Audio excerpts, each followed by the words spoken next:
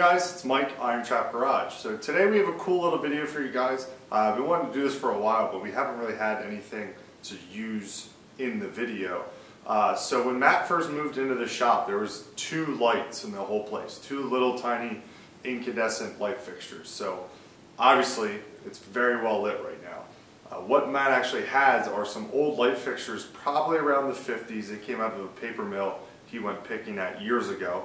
He put them on a skid, kind of mothballed them till he had the shop that they would work perfect in. Now they were a T12 light fixture, which is very, very antiquated. It's very old, and they don't work very well in any type of cold weather. They stop working anywhere in between the 50 to 60 degree range. So in a garage, it's not the ideal setting unless you have a very nice heated garage that stays in 60 plus. It doesn't work too well. You have a lot of problems in the winter. So I upgraded all the lights in his shop to LED, and they work really, really well. Up until about 3 months ago, we didn't use any studio lighting, any type of backlighting whatsoever. It was literally just what's in the ceiling. And there's actually only 12 lights total, and it's like a 2,000 square foot shop. So there's not a whole lot of lighting. So what I wanted to show was how to upgrade a light from, say, the 50s or even maybe newer to LED. Now what this does is it takes an old fixture that you may not be able to get parts for. The ballast might be bad, the starters might be bad, the bulbs may be bad, and you can take that light fixture, rehash it, and turn it into a very bright and very well working light. So today we have two lights and a clock that we're going to upgrade. So this is Matt's Quaker State clock. It hangs right here on the wall. It's been here for years since he moved in. It was working at one point, and then it started to just flicker all the time, and now it doesn't work at all. So we're going to take this, convert it to LED, and this is my bar light. It's a Miller Beer bar light. It does work right now, but it also hangs in my garage, which doesn't have any heat whatsoever. So in the wintertime, it flickers and carries on, and it's a pain in the butt. So what we're going to do is convert both of these to LED. They'll use less power, and they'll basically run all the time, no problem. Matt's lights I've had zero issues with since we've put them in, and they're obviously super bright. So we're going to break both of these down, show you how to do the conversion, and then that way you guys can buy, old lights to make your shop look more period correct, buy bar lights that don't work for your man cave. I mean, it's a really, really useful knowledge to have, and actually it's extremely simple. You guys won't believe it. So what we're going to set up, we'll get these taken apart, and we'll show you how to convert everything to LED. Alright, so we have our light opened up here. As you can see, it's extremely basic. There is a ballast, which is basically a transformer, and a starter, and then you have your bulb. So what we're going to do is basically remove the bulb, and we're going to direct wire what are called tombstones, which are what hold the light in place. Depending on the LED bulb that you buy, you're either going to leave the ballast in place or direct wire it. I prefer the direct wire because it eliminates all of the old electronic devices, the ballast and the starter. It gets rid of all that so you don't have any issues. Now, what we're going to do, basically, this has a set of leads on each side of the tombstone. We only need one because of how the LED works. So we're going to cap two of them off, use two of them, and we're basically good to go. So we're going to take these wire nuts off right here. I may reuse these wire nuts. I also brought solder connections with me, which may look a little nicer. So actually, we're going to keep this one connected because this actually goes right to the neutral wire. So we leave that in place, and we are going to take,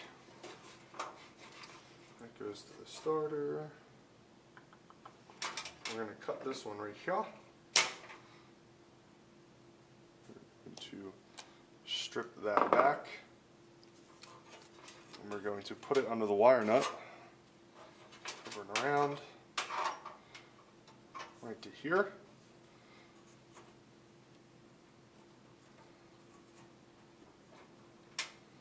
And I'm going to take this starter out just for now, so they're not connected. So basically, we bypassed the starter, bypassed the ballast, direct wired it right to the wire coming in. We're going to take the bulb out, recycle these properly, And you're going to put your new bulb in, pop it into place, and then we're ready to test it. So I'm going to clean some things up, tape up these connections, and test it, and then move on to Matt's clock, and we'll show you guys how that works. Alright, so I got things cleaned up a little bit. I just trimmed some of the wires, put a little tape on the end. All the wires we're not using, so nothing can arc or spark against. Now, one thing to remember, whatever bulb you buy is super dependent on what's in your fixture. So you always need to check the ends and check the length and bulb type. One thing I normally do is I take the original bulb that I have, and there's always usually a part number here on the end. This one is F20T12, and I search that on the internet, and then you get all the technical specifications. Look to see what light then matches up in LED. Like I said, I usually buy all of mine that are direct wire, so I can eliminate all of the old stuff that I'm not really going to use anymore. So I cleaned up all the connections, and we're going to plug it in. So I'll put the bulb back in. These can be a little tricky. So here we go. Boom. That's like way brighter. Now, because this has a cover over the light, I got a clear cover. If you're going to put this in a fixture that doesn't have some sort of diffusion cover, I would get something that's milky. I can drop in a photo of Matt's lights. They have a milky lens because you get these little dots, and it kind of doesn't burn your eyes, but it hurts your eyes. It's a little aggressive. So we're going to take this Miller's diffusion cover. Looks good as new. It's a little bit brighter than it was before. Not like super aggressively bright. I only got a 4K bulb, I believe, so it wasn't extremely bright and obnoxious. It just looks natural. It's LED. It doesn't draw as much power, and it looks perfect. And it took me like 2 minutes to do.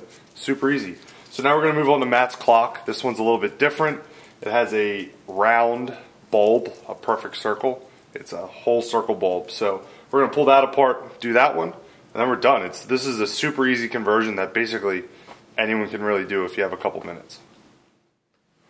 So Matt's clock is a little bit different, obviously. As you can see, it has a round bulb. So we don't know what actually went bad with Matt's whole setup. We're not sure if it's the ballast or the bulb or the starter. So we're just going to remove all of it. The clock mechanism doesn't work anymore either. We're not really sure what's wrong with that. We may actually take the clock out at some point and retrofit a battery-powered clock into it so that actually works. We're not really sure what happened. So for now, we're at least just going to get the light working. That way it looks good on the wall. So there is a switch here that turns the light on and off, which we're going to remove because that goes to the ballast. We're going to leave the switch in place. We're just going to unwire it. And then we are going to unwire all of this mess that's for the bulb and the clock. I'm going to leave the clock in place for now and the wires, and we'll figure out what we want to do a little further down the line.